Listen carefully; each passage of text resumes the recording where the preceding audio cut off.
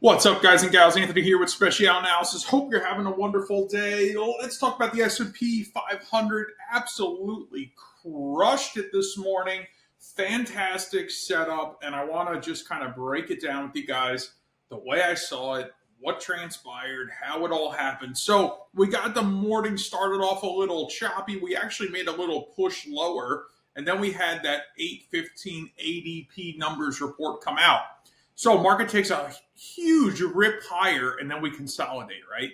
Draw this line right here. This is a line in the sand that we are not breaking. We're actually fighting the prior day's high right in this level here, 42.15. So it is what it is. We were just waiting for a setup. So we knew we had a line in the sand to work with for one. And then we take this great correction through the 8 and 13 EMA. We push through the correction, close above this line in the sand, guys, and that's it. Boom. Impulse, correction, opening bell hits, impulse, consolidation, target number one. In it to win it. Let me show you what that looks like.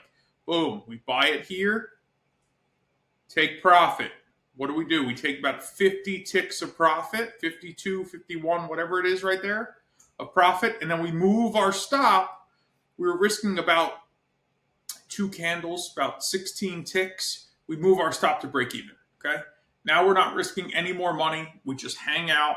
We're playing with house money. We've paid ourselves about 50 ticks here at $12.50 per tick per contract. And then we just sit tight, right? I mean, the trend's not broken. 21.13, 8 EMA, all in sync. Price continues to respect the fast-moving averages, respect the opening range. And what do? Well, we rally into a weekly pivot at 114 ticks, a daily pivot at 121, and a channel line at 125 ticks. 3 layers of resistance, a crap ton of liquidity right above at 42.50. And guys, this is your chance here.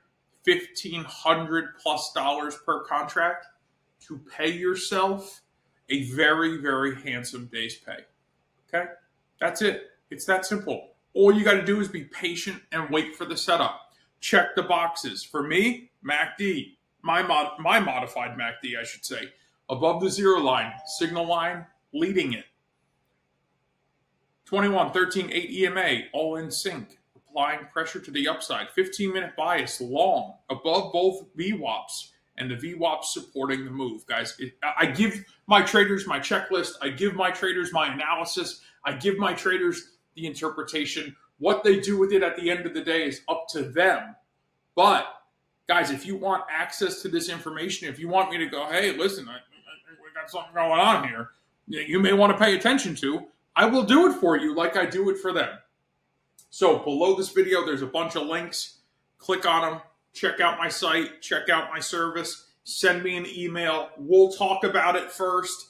And then if you decide to move forward, we'll get you set up into a trading plan that fits your budget. And at the end of the day, guys, it really comes up to whether you're prepared to do something about it or not. It's amazing how many retail traders step away from the market when things start to pull back like they have recently, when a bear market, in my opinion, creates the biggest impulses to the downside and the biggest bear market upside corrections that you can take advantage of with a great amount of ease if you have the right data, the right analysis, and the right interpretation, which is what I'm here to provide for you. So again, next step is yours. Click those links below the video.